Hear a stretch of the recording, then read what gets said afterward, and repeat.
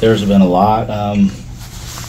If I was to say it, 3 levels in high school, obviously winning a state championship was the last game of my high school career, but that being pretty cool. That was right up there. College, I was part of a lot of big games. I would say the one that I remember the most, though, would be my freshman year at Arkansas. We played Texas, and we played Oklahoma and Texas in the same week, beat them both. But I remember as a freshman, I've been a part of some big games, and we played in over 14,000 in the state finals game. But to go into Bud Walton and it be 19,000 plus, I remember looking at the floor. We were playing Texas, and the floor was literally vibrating. And I remember just thinking, whoa, like this is another whole nother level. So in college, I remember that game.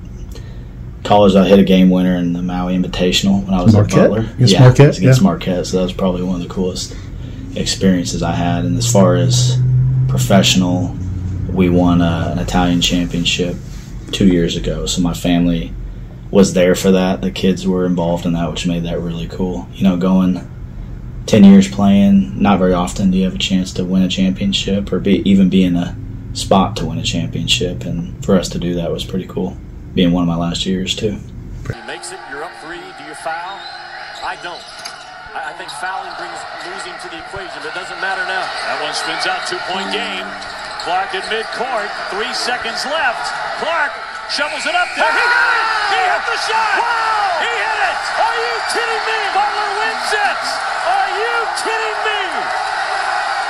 Rotnei Clarke at the buzzer! And Butler in a heart stopper defeats Marquette. They're going to look at it again, but I don't think there's any need to. By rule, they will go to that monitor. Rotnei Clarke being pummeled by his teammates.